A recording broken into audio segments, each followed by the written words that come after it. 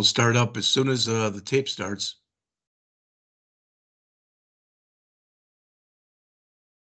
All right. Okay, can you both hear me okay? Yes, sir. Yes. Okay, good. All right, well, I sent this out earlier today. Today is the test. I'm going to go over it very briefly for about 5 or 10 minutes. As always, it's due by midnight tonight, and I will be online for the entire class period, available via email, and if something were to come up, I can always have a Teams meeting with anybody on an as needed basis. Tomorrow's a lab day, but I will not be available tomorrow. But if you do email me tomorrow, I will get back to you Saturday or sometime on Saturday. All right. On Monday, we will begin Mirac Chapter 10, CSS Grid. So please try to read it before then. Again, it's probably the most difficult chapter in the book.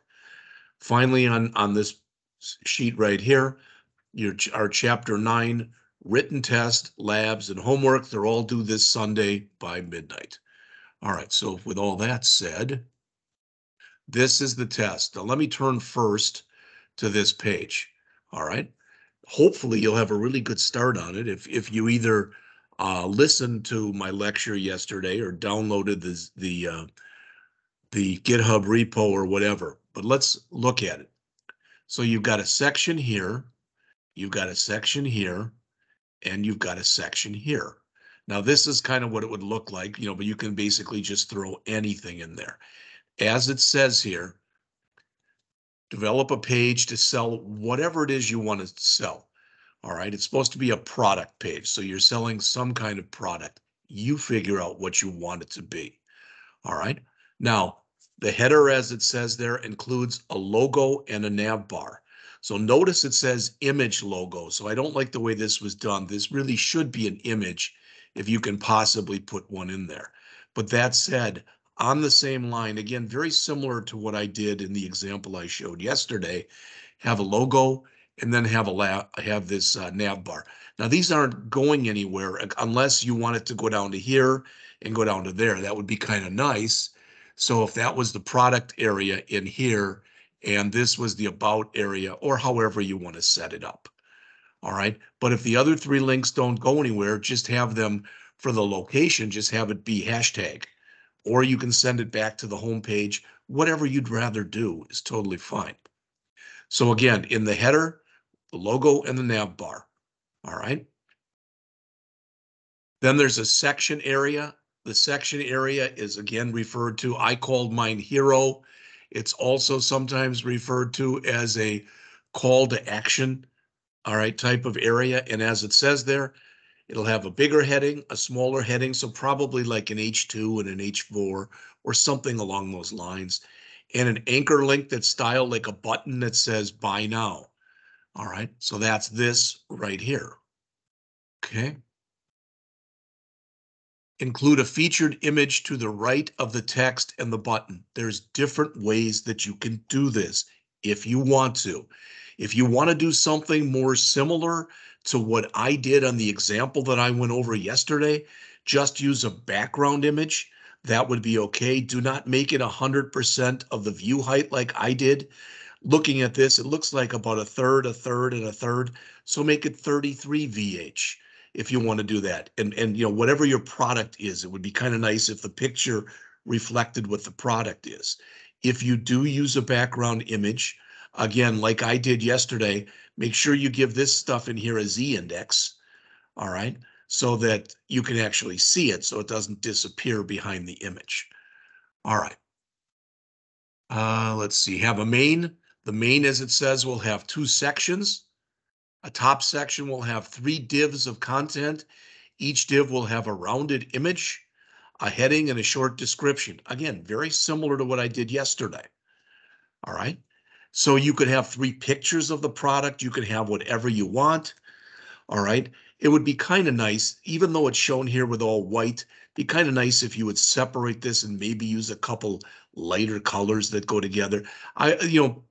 It's only 5 points, but really about 5 points of this is based on the overall look and feel of this, 5 to 10 points. All right. So what else do we have in here? The bottom section has got a heading and 4 divs of content. So that's it down here.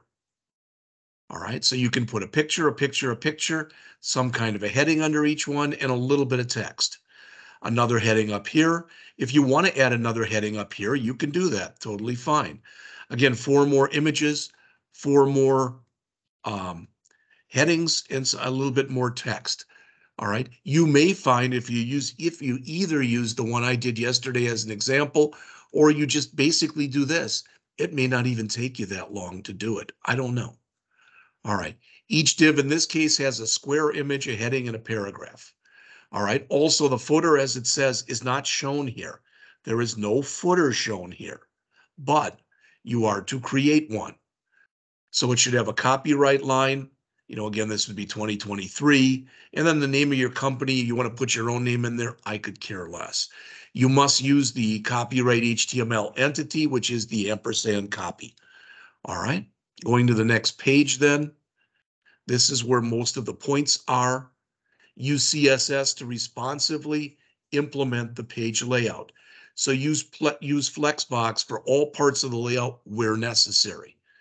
Try to create this mobile first. In other words, imagine that you're creating this with the idea that it's going to be for a phone, then expand it to a tablet, then expand it to a desktop and beyond.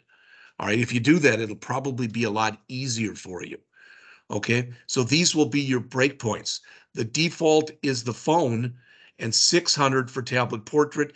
If you don't like that, I would have done this. I left their instructions, but I would have used here like 749 is what I would have used for a tablet. For the phone, I would have basically used, there's nothing with 1 pixel. So I would have probably used in there maybe 459, something like that. So 1 to 459 would be for the phone. 460 to 749 would be for a tablet. Again, if you want, just use the regular numbers that he had in there. I don't care. And for the desktop, okay, and let me say that again. Okay, the default here, this is the default for the portrait, so that's where it should break. All right, this is where it should break here. This is where it should break there. And again, I'll remove my stuff. You can, as long as you make it break, you can make it break wherever you think it looks the best. If you want to look online, and if online they go, the size for a phone should be this to this, the size for a tablet should be this to this, etc., then do that. Okay, you won't get any extra points for doing it, but I won't take away any points for basically you doing it the way you want it done. All right.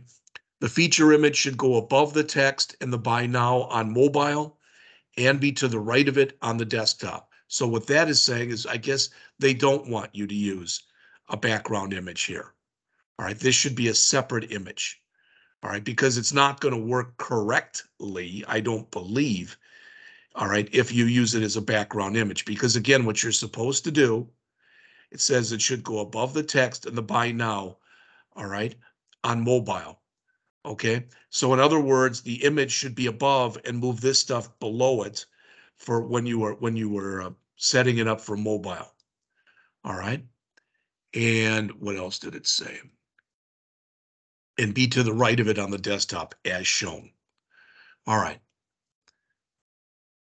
The nav bar must appear vertical on mobile devices and horizontal on the desktop. What does that mean?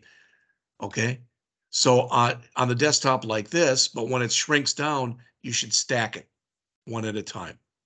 So you'd have product, and underneath that would be about, and underneath that would be portfolio, and underneath that would be team, and underneath that would be contact.